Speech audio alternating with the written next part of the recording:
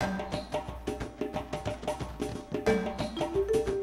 do you capture an animal that weighs over 1,000 pounds, stands over 12 feet tall, and has a kick powerful enough to kill a lion?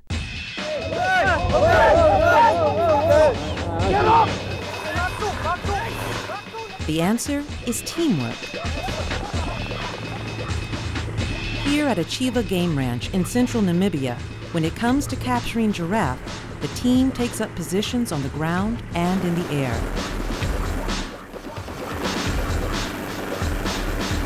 Leading the charge are the helicopter pilot and veterinarian. It is their job to spot the giraffe and dart it.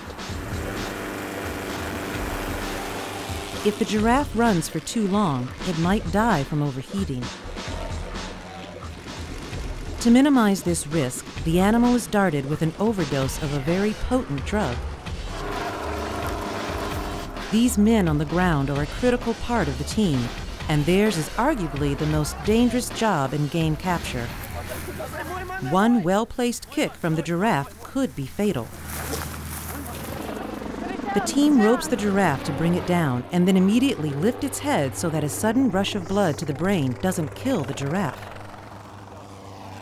This hood that's placed over the giraffe's eyes helps to block out the action and relaxes the animal. Once loaded into the crate, the animal can be safely moved.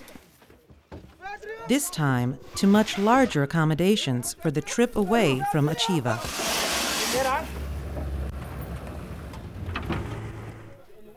Their timing has to be perfect, and the team has to be well coordinated to make sure she can move from this truck into that one without injury. All right.